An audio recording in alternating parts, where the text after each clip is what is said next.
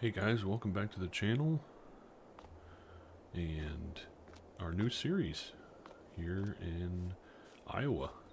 We are on the banks of the Mississippi River, and this farm here, we are a bit inland. So this is UMRV, Upper Mississippi River Valley by DJ Modding. It was just released a few days ago, yesterday I believe actually. So I figured, I've been saying for a while that this is a map that I want to do a little series on. So just looking around and seeing what the other content creators are doing, and kind of want to do something a little bit different. So we did pick this farm here. It is the Black Acres farm, and it is probably the most east farm you can get. Yeah, so it's in the middle east part of the map here.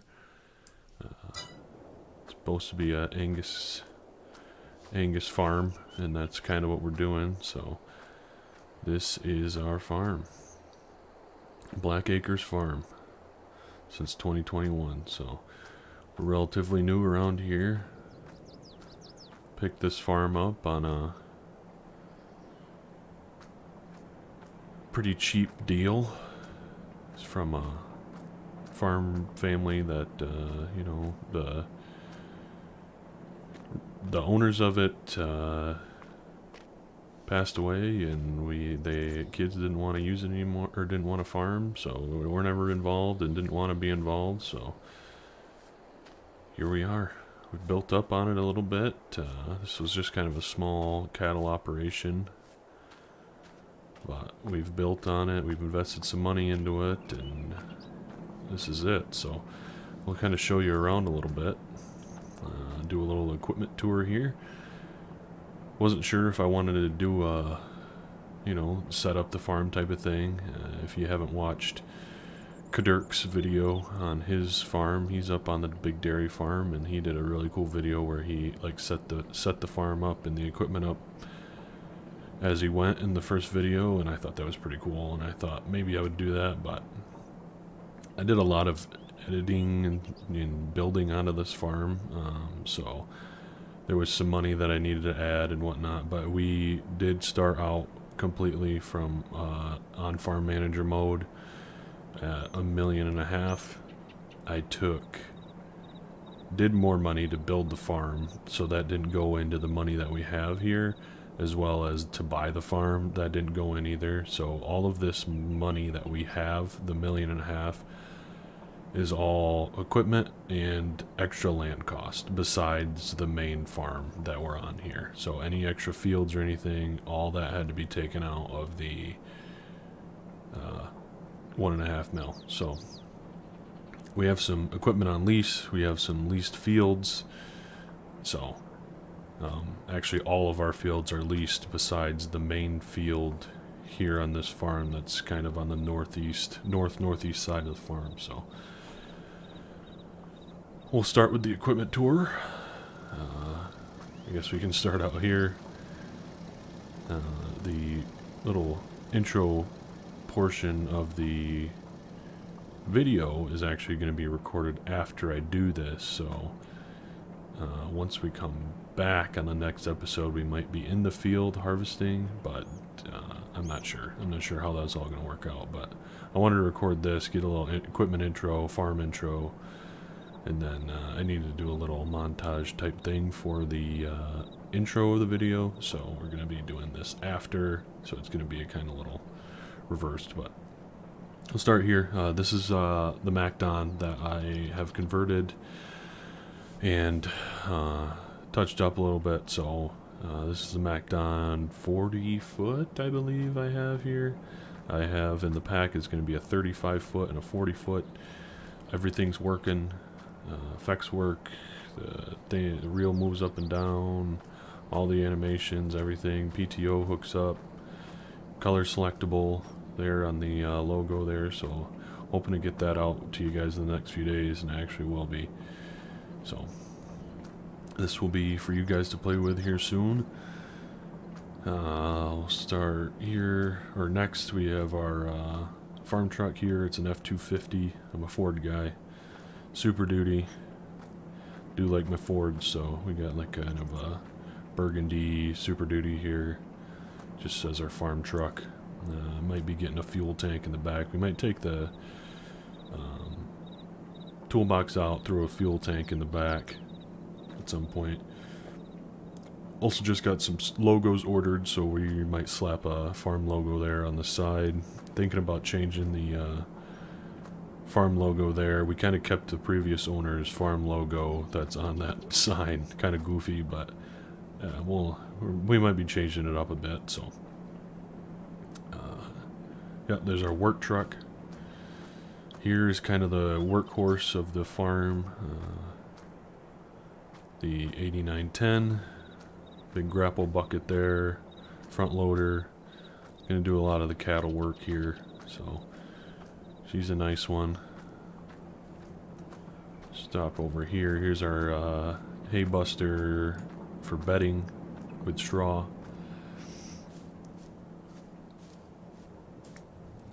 Up into this barn here. Nice old barn here, but this kind of holds our hay and equipment. This is our Case IH RB 455 silage special with the silage additive tank there by New Holland.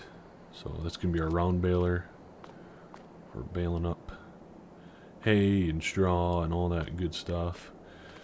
We're going to be running Vermeer equipment. Vermeer is based out of Iowa, I do believe, so it kind of felt right to run some Vermeer. But we got our tedder here.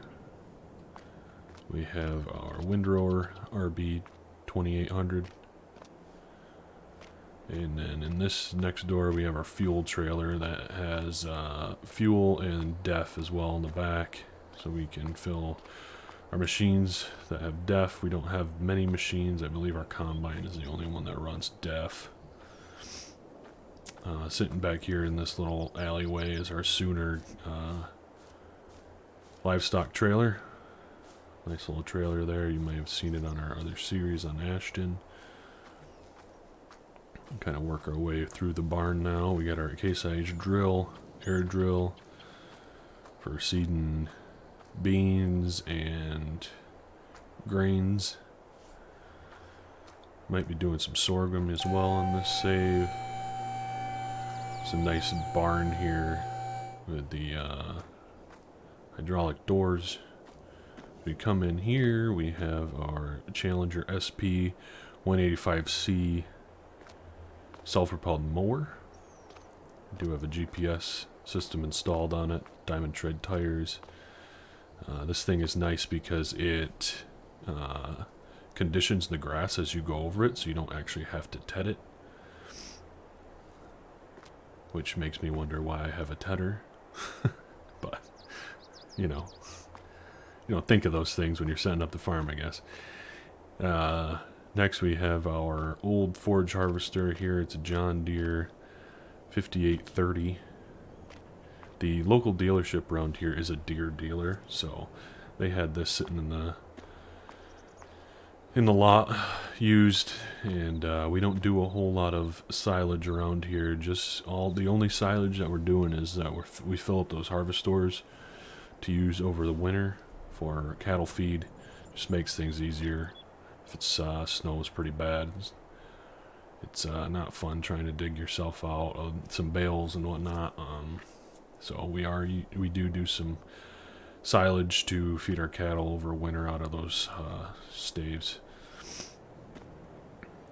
So we don't need anything huge.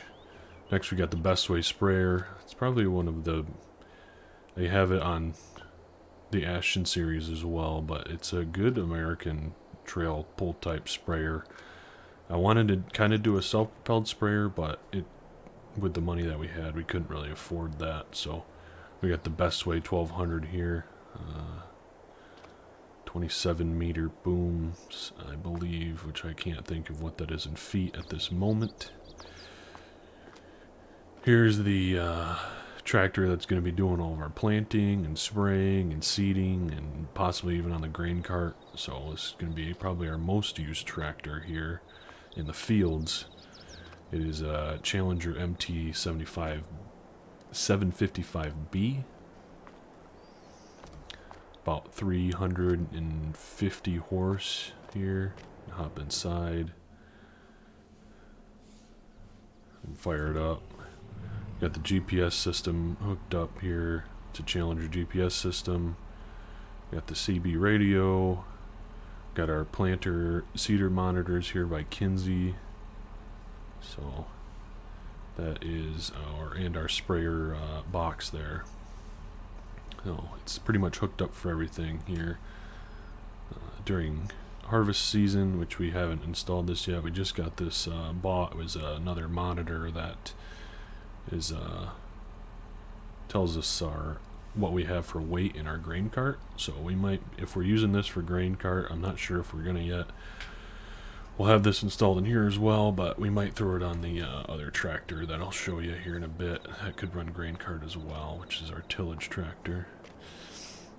In here we have our combine, just getting service before we go out. It's a 680B Cat diesel power engine, as well as the tractor there. We like our Cat engines and our combines, so this is also a combine that I will be planning on releasing to you guys eventually, but things need re-UDIM'd. I'm going to re-UDIM the feeder house here and the PTO shaft at least.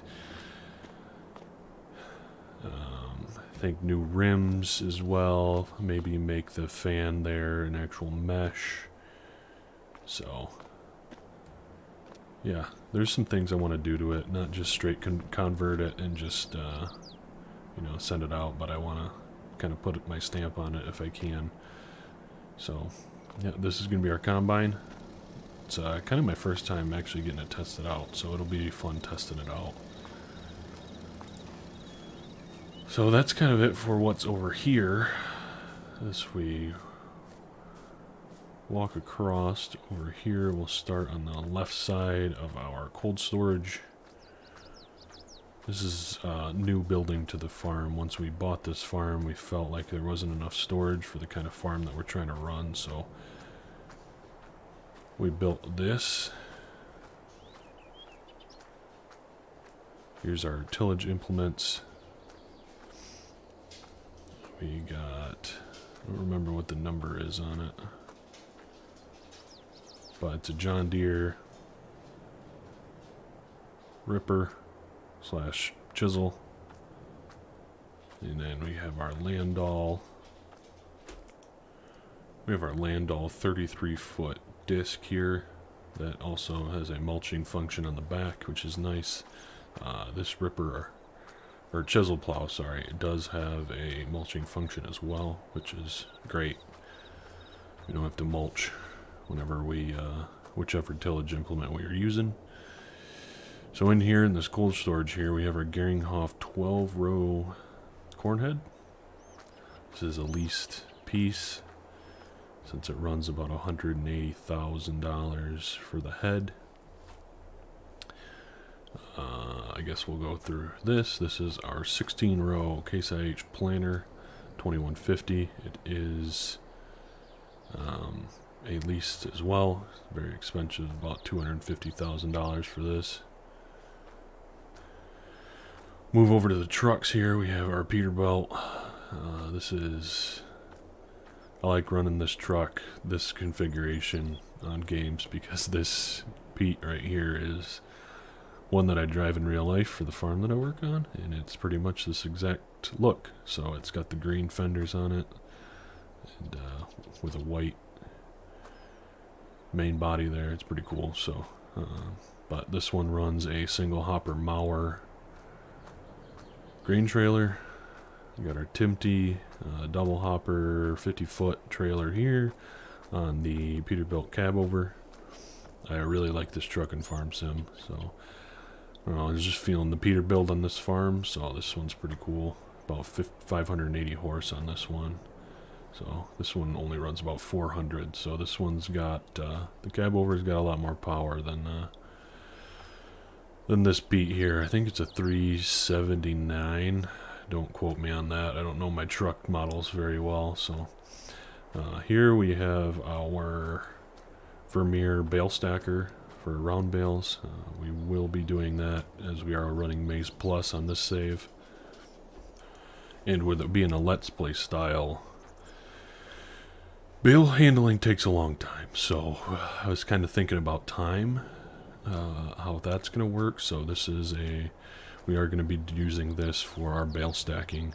And with the amount of cows we're running, we're going to need a lot of hay. So, which also means we might need to actually leave some more ground as well. But we might be buying in some bales to start. So here we have our two 28-foot, I believe, Meyer forged boxes.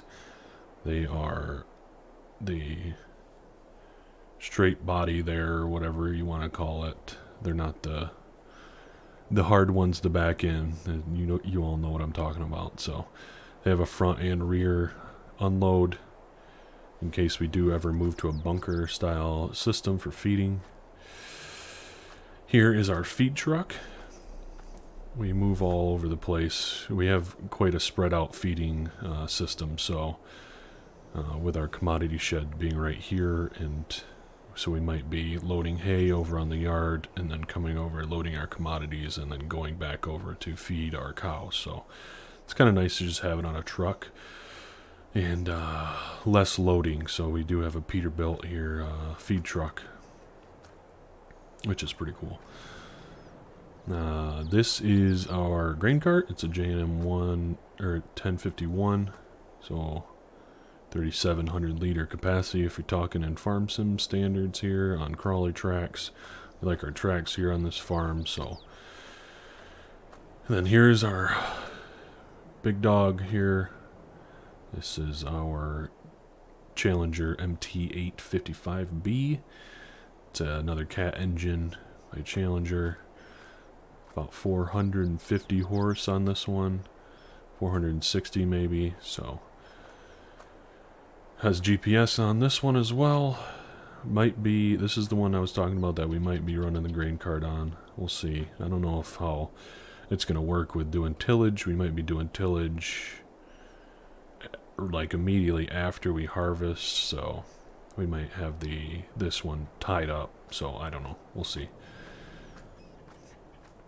Here we have an old New Holland 8340 two-wheel, and our hay buster grinder bin there for grinding our commodities if needed, our hay, our straw, all that stuff. This is our commodity shed here, and our Deere 544K loader, payloader here with the grapple bucket. So that's going to be used a lot for feeding.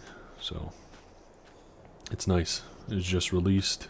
I will try and post links to these mods in the description so you guys can have that, or I might have a mods list in my Discord. So I'll hop into, we'll hop over across the road, and I'll check the truck down to show you guys the feedlot.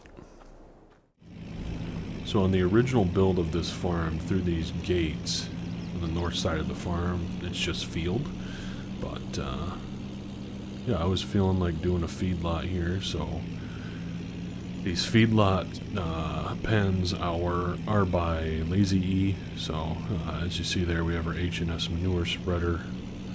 Wanted to go bigger, but we just don't have the funds for it. So we have two big feedlots here,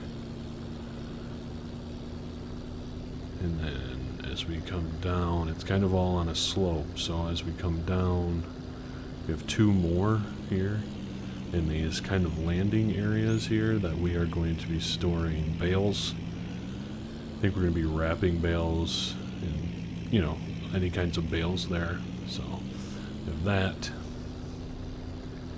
And then over there are our bins. So we have direct access to our bins through here if we want to, or we can drive around, which probably if we're going to be loading our trucks, we'll probably have them drive around. we'll figure out a way that we can create a turnaround type of thing. We don't really want our semi-trucks to be driving through our feedlot, especially on this steep of a hill. So as we feed, though, we'll be feeding, then we'll drive around here. This is kind of our route around back up into the yard. There's a cut through there in case the feed, we don't need to go all the way down to turn around. So we'll come back in here, but yeah, this is our grass pasture there, and then over there where we cut it in two, there's another smaller grass field there. So come up through here, and then we're back into the main yard. So that is the tour of the farm. Might extend this video, might not, might show some work, but yeah, so that is it. So I appreciate you guys for watching again. I hope you guys enjoy this series. It's going to be more of a let's play, not a little bit different than the Richland series. Probably not as much, role play in there. It's just going to be a legit let's play where, if we're going to use course play, we're going to use course play. It's not going to be Steve is going to run the tractor type of thing, you know what I mean? So then you guys can kind of learn, at least if you're new to course play too, and I can kind of show you guys how that works and whatnot like that. So yeah, thanks for watching, and I'll catch you guys in the next one.